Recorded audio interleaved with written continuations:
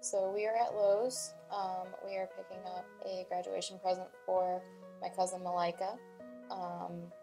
So when I graduated high school, the best gift that I ever got was this little toolkit. And I brought it to all 3.5 years of college that I went to, and I still use it now, except Chris cannibalized it, and it's now mixed in with all of our tools and bus stuff. So, I figured that the best gift that I could give her is a hand tool kit, and we're going to add a couple of other things, some scissors, some duct tape, and some other useful stuff that she can use at her dorm room.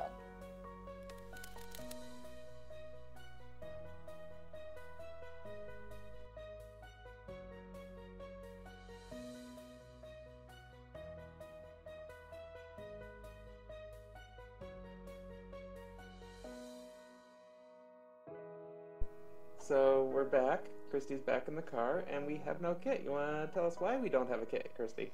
Yeah, so there was no one around that I could ask where they moved it, because I went to the aisle, I went to the bay, and they had a bunch of Craig jigs there, but no toolkits. And I went over to where their toolkits were, and none of them were that shade of purple that I was looking at on their website. So we're about to drive to Maple Shade and see if we can find it there. Great. Hopefully they have them there then. So we're now up here in Maple Shade, New Jersey. This is Lowe's number 2. Lowe's number 2. It says they have 4 in stock. I'm going to go see if they're lying to me or if we're going to actually find what we need in here. So we've got that going for us. Hopefully they have it and we don't have to try a third Lowe's. All I do is win, win, win, no matter what. This trip was a success. This is the little toolkit. It's only 23 pieces, but she's going to college. It's not like she's building a bus or anything.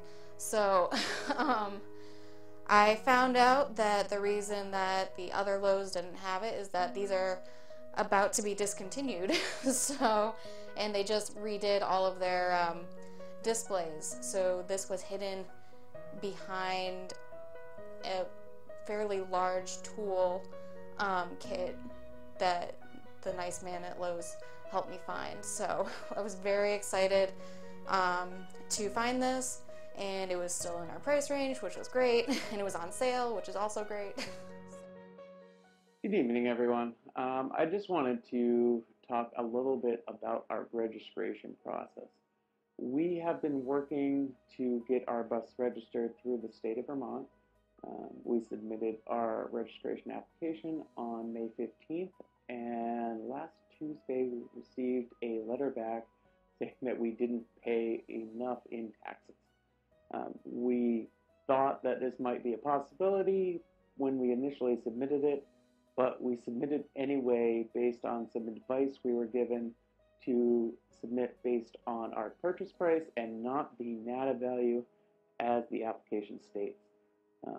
We've been told that some people had been able to only pay the tax on the purchase price versus the NADA value. In our initial research, our purchase price was $2,300, and the NADA value that the state of Vermont's website indicated we would need to pay the tax on was $10,275. Obviously, if we can get away with only paying a quarter of the taxes, we wanted to do that.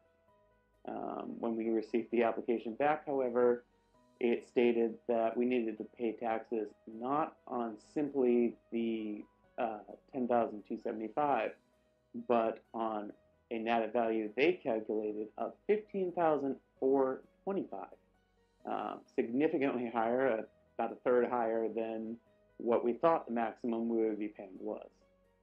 So, a little concerned, we called them up to see if was that the actual NADA value, and yes, they did say that was the actual NADA value. We didn't really know what else to do, so we paid it. Shortly after we paid it, I was speaking with a former colleague of mine. In the time between when I was a pirate technician and when we started our company, and moved down here to New Jersey, I spent a little under a year working for an HVAC company in Exeter, New Hampshire. In that time, I worked and dispatched technicians in 2 main zones. My first and primary zone was Connecticut. I had, on average, anywhere from 5 to 10 technicians, depending on time of the week, how many technicians had been fired that week. And then I had 1 technician in Vermont. His name was Hawk. He is the only technician I had in Vermont. Yet he ran the entire state by himself. To this day, I consider him a freak of nature. He does what no other human can do. You know, on a day when I might get 3 jobs out of any other one of my techs, Hawk would finish 10. There was just no comparison to his work ethic. Hawk is also a master of all skills. He's a plumber, he's an electrician, he is a captain on his fire department.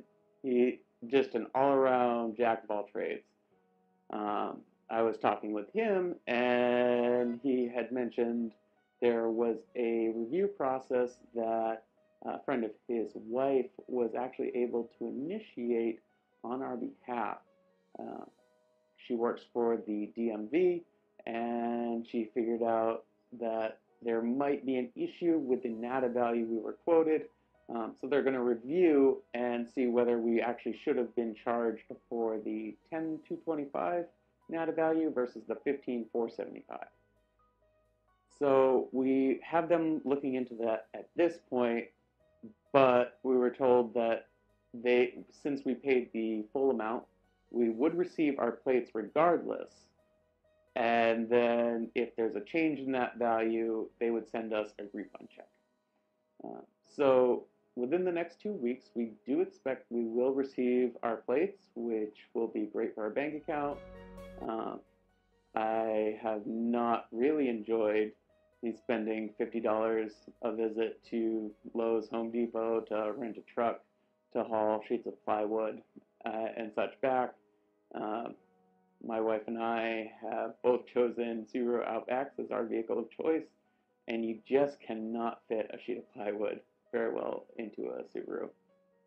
I especially do not love fitting one into mine, as when I was rear-ended last year, I decided to kind of upgrade, and I got a Outback Limited model with the eyesight and the leather package and all of the fun little gadgets, but it does mean that it's really not a great vehicle for hauling building materials. That being said, we're hoping that within the next couple of weeks we'll start to be able to use the bus for those Lowe's and Home Depot trips. That obviously does require that I hook the taillights back up, and also that I reinstall the driver's seat. So we do have a couple of things that need to be done before that time, but we're hoping that a drivable bus is in our not too distant future. Early morning here in New Jersey, but we're getting ready to head up to Maine. We have packed up the trailer, as my father has some extra lumber that he's going to be giving us, as well as those live edge slabs we've already talked about. So we've got a bunch of stuff we're going to be bringing back with us, and wanted to make sure we had plenty of space to do that.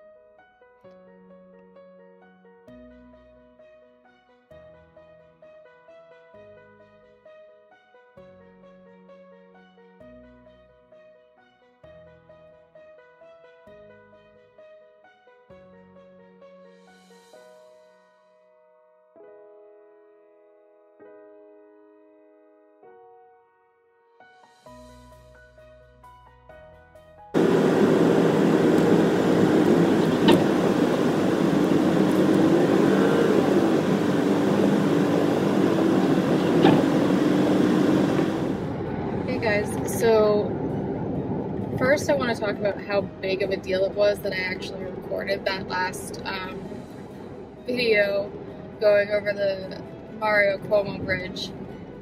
So I have a huge fear of bridges, and Chris is aware of it.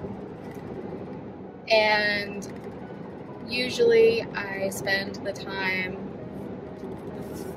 probably not breathing or clammed up staring at my feet, not looking out the windows. So that was a huge milestone for me to actually record going over the bridge. And actually Chris wanted me to share that when we first started dating and he found out that I had this huge fear of bridges. When he would go on road trips for work, he used to record him going over bridges and then text them to me so that I could freak out while I was at home.